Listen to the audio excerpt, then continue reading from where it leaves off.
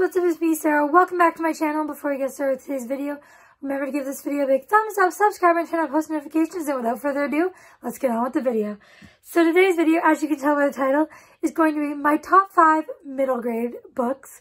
So these are all part of a series, and I'm going to be showing you the first book in the series. So let's just get started. These are just my top 5 that I can think of. There may be more that I really like, but these are my top 5 that I can think of right now. So 5 that I really love. And they are in no particular order, so I'm not going to be doing like 1 to 5 or anything. But first is Harry Potter, that series, which is my second favorite book series of all time. So that is my favorite middle grade. And so I will put up a picture here of probably the first book or something.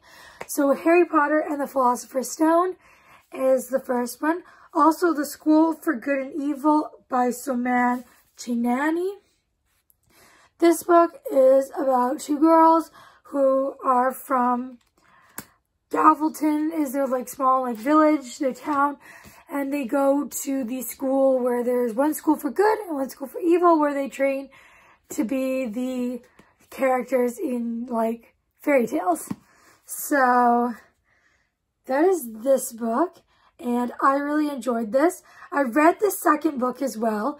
I thought it was good. It was okay. It was good, but I loved this first book, so definitely recommend that.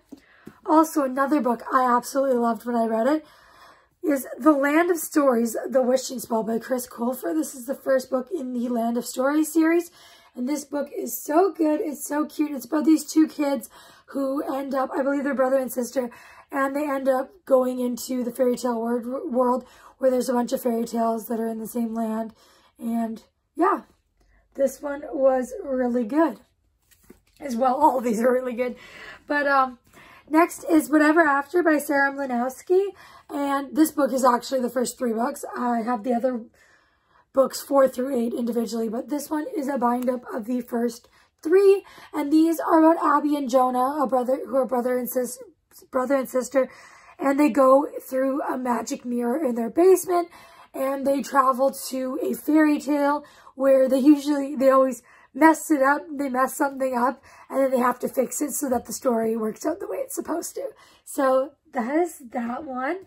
And the last one I have to talk about is Percy Jackson and the Olympians. This one is The Lightning Thief by Rick Riordan. This is about Percy, and he is a demigod, so he's half human, half god. And so we just follow him on his adventures.